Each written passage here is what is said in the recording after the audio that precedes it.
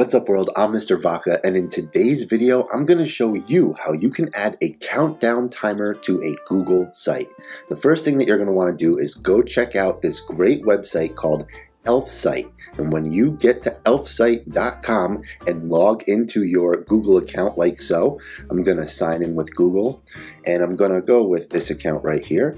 I'm signing in, logging into my password, and welcome to the home page of Elfsite. Now I'm going to go to the search bar and I'm going to type in countdown timer and search, hit enter, and here you are in the top left hand corner, countdown timer. I'm going to create this widget, and I have on the left hand side here all these different templates that I could choose from.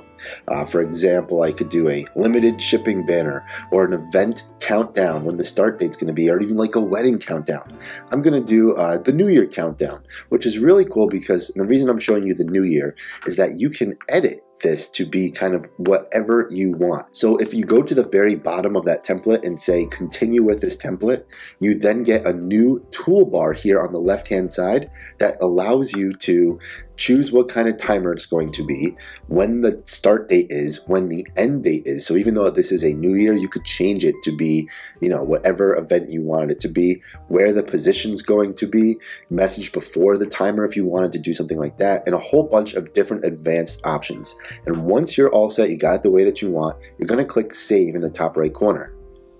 It's going to give you this, hey, purchase our plan, but I'm only doing one.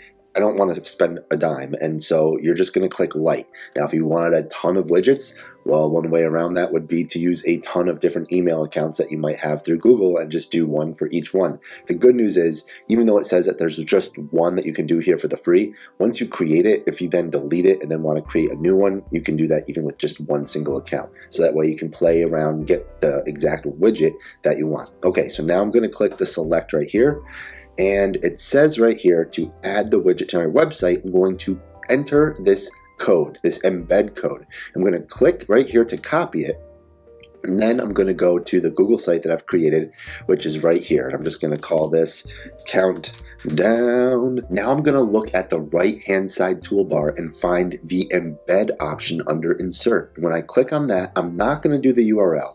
I'm going to do the embed code. If you click on that and then paste what you have copied, click next, and there it is, your widget, your countdown timer, exactly where you want. You click insert, and now you can move it around just like you would with any other file or picture or video, and you're all set. So hopefully this video helped you out a ton. If you have any questions, leave them down in the comment box below. But if you like this video, hit the thumbs up button and subscribe button because it helps out the channel a ton. But most importantly, don't forget to work hard, play hard, and I'll catch you next time.